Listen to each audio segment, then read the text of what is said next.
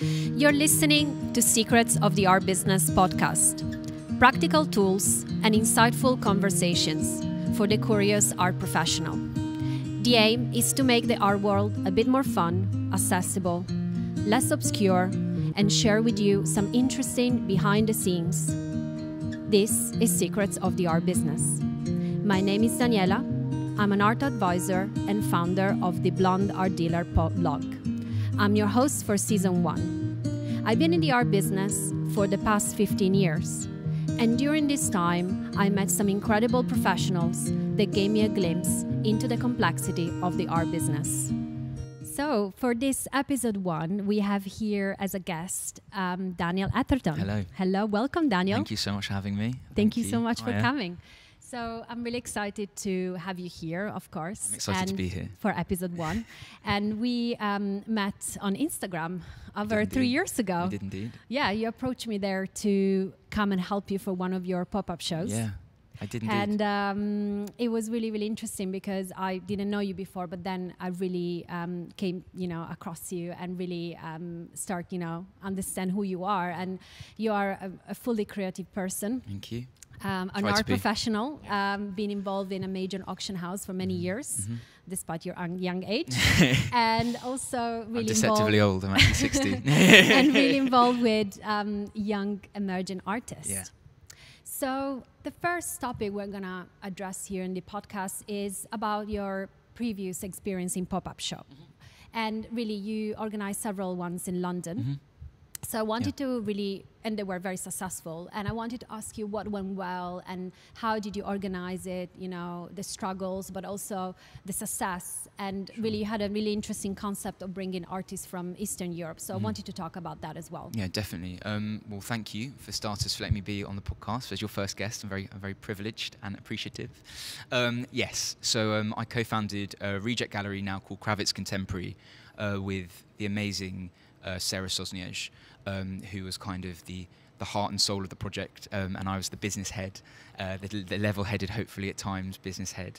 But it was an amazing venture, and is an amazing venture. Hopefully we'll have a lot more shows in the future. We've had 3 successful shows.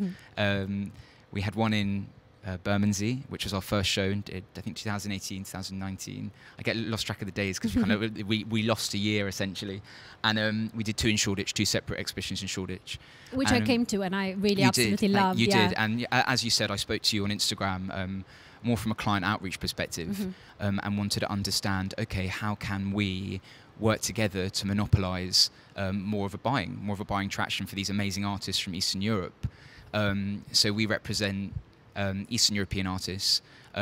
Poland specific, we had Jakub Gliński, an amazing abstract artist, and we had Clemens, who kind of did hyper-realistic religious subjects, and Dunia, who used public art. This was our third exhibition in a candle shop in Shoreditch. And it was the first time in London, right? Exactly. He used public art and abstract art as well to represent just beautiful pieces. Sarah herself was the main spearhead in finding these talented artists. She travelled, and I think that one of the most important things is with art, and if you're starting any sort of gallery, is to do your groundwork, go and explore, go to that city, go to that country and understand why they're doing what they're doing. Warsaw has an amazing breadth of life, of music, of culture, of art, and we wanted to bring that over to London. And it was an amazing opportunity for us to both use our experience in the art world, academically and business acumen-wise, and go, look, how are we going to represent these artists and give them a platform in London? Obviously, London is London. Like, it's a capital city. It's so well known, and for art, it's a massive, tick box for you to exhibit there. Yeah, so. Like art cities like Paris and New York. It's a big market, and of course that's where many art collectors live as well, and that's the exposure. The validation of being shown in London and have that on your CV as an artist is huge. Yeah. So what were the struggles, but also it went really well? What did you notice that it was like? Once you start doing the pop-up shows, what was a good practice or pattern that you had through the shows? So I think once you get your first one out of the way, it gets a bit easier because the hardships of it on first go. It's tough. You've got to be determined, and you've got to at times when you're feeling like it's a massive struggle, just pick yourself up. It's great to work in a team, 100%, because you can lean on each other, and I don't think either of us could have done it without each other. And you were like separating the roles, like the founding, the location. Exactly. We separated roles, we divvied things out, and we focused on the main goal, and what was to represent the artist to the best of our abilities. One of the struggles I think definitely that I found with it is that the art world is so numerous in what it represents, but blue chip and auction houses and successful galleries all kind of do popular artists and artists that are prominent within their field. We were representing artists that weren't prominent, you know, that were undiscovered, that were new, and it's scary to bring a completely different region really into London and represent them on a bigger platform. Mm-hmm. So I think that was one of the noticeable challenges, but we just continue to try and smash it. Yeah. From the artist's point of view, what do you think it's a really good, you know, quality for the artist to get noticed, you know, by people like you and Sarah, like, to come into, you know, different shows? So what do you look for in an artist? You know, you look at his Instagram account. Do you just look at the website? Yeah, all of the above. I think from an artist, the content that you produce, whatever type of artist or person you are, if you're producing good content, people are going to be interested in it. So good artwork, good sculptures, good media. I think the way you represent yourself as a brand identity is important. Yes, commerciality is a massive thing, and to be commercial and buyable is important, but to be original and authentic is more important. Artists face struggles, whatever art they represent, it's passionate and meaningful to them. And as long as you're creating subject matter that's true to you, I think that is an amazing buy-in for any dealer, for any gallery, an auction house. You know, you want to have an authentic story. And that's something that I really appreciate, and I love when I look at artists and artwork myself. Well, now you're an artist yourself. Yeah, there you go. Well, yeah. So then I think that really changed your perspective of, like, you know, how an art, you know, from an artist's point of view. 100%. I think for me, music is my art form that I so liberally create, and I think that I can definitely understand from a perspective and the struggle and how difficult it can be to get things noticed, how hard it can be. But I think you've also got to check yourself. I think you've got to check yourself and think, okay, where am I? Why am I doing this? Am I doing it for the right reasons? And I think that you'll go far if you are. I think smart people can suss out what you are doing, and if you're doing it in a way that's truly authentic or truly just there to make some money or to be a success. And I think you've got to be careful with stuff like that. And another important aspect I would like to touch on is how to deal with rejection, because that's going to come heavy like question. Big time. Yeah, you've got to face it. Rejection is a thing. Rejection in all forms, as hard as it can be to face, you've got to deal with it. And rejection is tough when it's your own work. And I think you have to take consideration that people, whoever are judging it, might not be in the right headspace at the time. They might just not like the artwork, and you try not to take it personally. That's a massive thing, because people are going to love it and hate it. I personally like certain types of artwork over other types of artwork. I find things more engaging than other things, and that's my personal preference. And you have to remember at the end of the day that these people that are valuing the art, that are selling it, it's their personal preference, and they are looking out for something, but they can also be inspired. So if the artwork's inspiring you to continue making it, it will hopefully be inspiring someone else. So continue doing that. That's a great ending to this. Thank you. Of course. We're gonna now move to the next topic, and it's a really hot topic in the art market nowadays.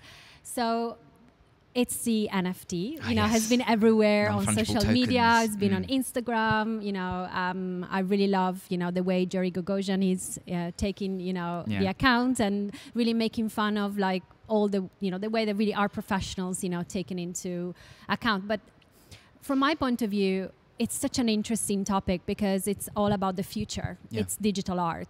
And digital art has been around for many, many years, but maybe from a collector's point of view, less really approached, and not many people feel digital comfortable. Digital art's hard to sell, you know, it's a weird medium in that sense. You know, you're buying the DVD of it, or are you buying, do you know what I mean? Exactly. It's I think initially people were kind of afraid of selling it. You know, like installation art, in that sense, a few years ago, it was more of a treacherous thing of how would I exhibit it, how would I put it in my home.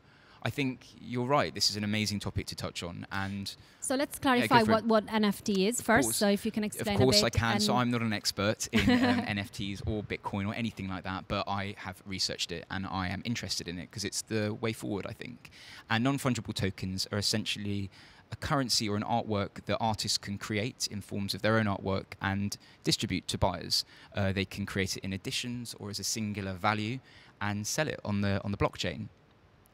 Yeah. Yes, so it's the blockchain, of course, is now also quite common with like banks and now finance, auction houses, finance, and the currency they trade is Ethereum, which is also really well traded. And from the artist's point of view, there's full traceability of the artwork, full provenance, full information out there. And it's very, very interesting that also the artists retain their royalties. Yes. So not only transparency on the primary market, the selling of the artwork in the first place, but then transparency on the reselling of the artwork. It's amazing. Which at the moment, artists don't really have control on. Yeah, I think it's actually the massive benefit for artists. I don't know too much about it in terms of royalties accrued and what the percentages is, etc. But artist resale right is a big thing for artists that are still living, that is current within auction houses and selling. But having the royalties like you would as a musician would, who created an original piece of artwork, is fantastic. And I think that is a massive benefit for the artist. And the whole blockchain, Bitcoin, NFT realm is that the artist is taking ownership of their own work and selling it themselves. Will it be a problem in the future for galleries, for these third parties that are selling the artwork, for auction houses, for dealers? I don't know, but I think it does take the right into the artist's hand where they can sell, multiply, retain authenticity and produce their artwork in a new world. And also, it doesn't just have to be digitally. They can provide their buyer a physical, malleable item too. I know this is an often thing that artists do, and it also gives more of a value for the buyer. They've got a digital thing, but also a physical thing. Artwork's not just retained to the digital realm, it's also physical, and you can buy physical artwork with NFTs too. So I was researching also in the NFT market, and I me. noticed that last year, December 2020, $9 million worth of artworks were traded in the NFT, which is an incredible number. So the potential, it's there to really develop. And I saw also that there's an online gallery, just specializing in that. We were talking about, galleries and how, dealers or now auction houses will adapt to that. It'll change the art world forever. And I think something that I've always learned and which I've always appreciated is that the art movements that are created go against the time that they were in. You've got the Surrealists, you've got the Impressionists, Expressionists, all these amazing periods of art went against and were abnormal within the time that they were in. I think that now we've always thought, what's going to be the next big thing in art? And I think this could be it. We've got contemporary art, but moving over to digital art. And I think that's going to be the realm that people are really going to get their teeth stuck into and invest in. And they should read more about it and get involved in it and celebrate it, because it is the new form for our generation to be appreciative of. Absolutely. And also, digital art has been around for years, so it's not new. And this is a new tool, a new way to really appreciate exactly from a transaction point of view. And I think the market will show some resistance. The dealers will show some resistance. People are scared of it. It's the unknown. Exactly. Yeah, it's the unknown. But I think with everything there's opportunity, and as long as the artists are protected and as long as they get benefit from it, also from a commercial point of view, which makes them grow more and more and be more confident in what they do, then I think it's positive for sure. 100%.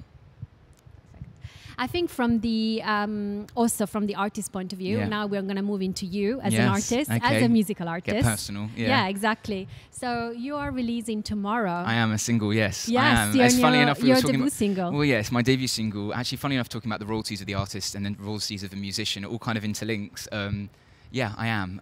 Tomorrow I'm releasing. So we're all excited to listen to Foundations. Yes, Foundations. Tell us about how you. Have you always been in music? How do you get into it? I hate when everyone goes, I've always sung. Yes, singing. I've always been a very happy person, singing all the time, and I love singing, and I love songwriting, and I love writing in general, poetry. And I think in the past 3 years, I took the opportunity to say, look, Daniel, start pushing some stuff out there, start doing a bit of gigging. I've been surrounded by some really amazing musicians that inspired me, and I wanted to then inspire other people, and I'm hoping that with my music it can. And Foundations is meant to be an uplifting track. It's meant to be digestible, but especially in this past year, it's all about leaning on the people you love, leaning on your friends. And for me, we couldn't have got through this last year without doing that. And it's you know, paying homage to them, you know, respecting that and saying, look, I'm here happy to celebrate what's happened, the ups and the downs with my mates, and that's it, essentially. Yeah, so we're going to listen to your single as soon as we finish the podcast. Thank you, we'll roll it out. So yeah, we're very looking forward to listen to your track. Thank you. And be Thank uplifted. you for giving it some airtime, you know, it gets to be uplifted, a nice outro. Exactly, so thank you so much for that. Always. And I also want to thank you now for coming here and being on the first episode of the podcast. And to our listeners, I want to say thank you for tuning in. And you're going to find all the episodes on Spotify, YouTube, and also on the Artfix YMX radio app. So make sure you download it and rate it if you enjoyed the episode, and make sure that you tune in for the next one. Thank you so much.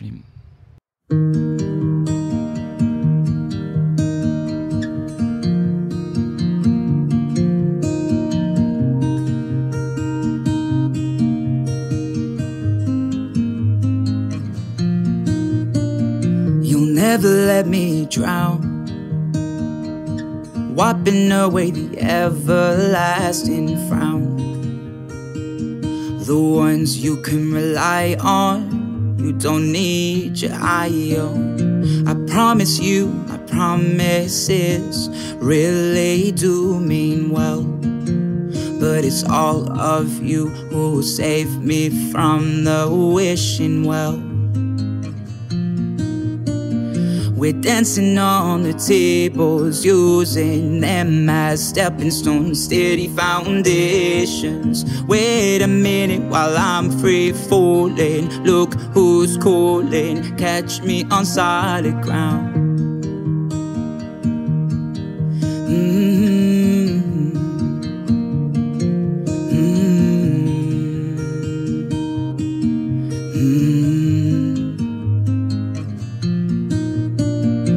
From me to you, I really do love you. If I need to get battered and bruised, even stop a bullet for you. So take my hand, let's stick to the golden plan.